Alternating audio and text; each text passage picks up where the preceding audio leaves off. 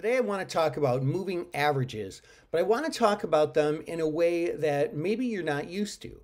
I want to talk specifically about moving averages as pivot levels. Here is a chart of SPY. As you can see, during this period, every time that SPY got up to this 50-day moving average, what always happened is it bounced off it, especially recently.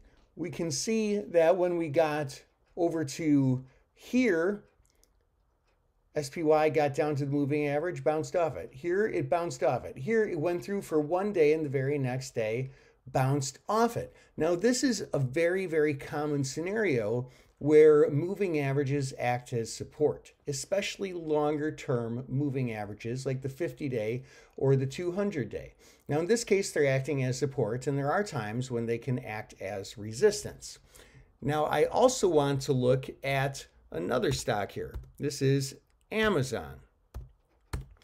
As you can see here in Amazon, we see a little bit of that too, but when sometimes it'll go down below the moving average and it'll act as resistance and then support and then resistance, and it kind of goes back and forth and sticks around pretty close to it until we see that just a few weeks ago in this example, Amazon dropped down and it crossed significantly on above average volume through that moving average and then crossed down through the 200-day moving average, and now the 200-day moving average is acting as support.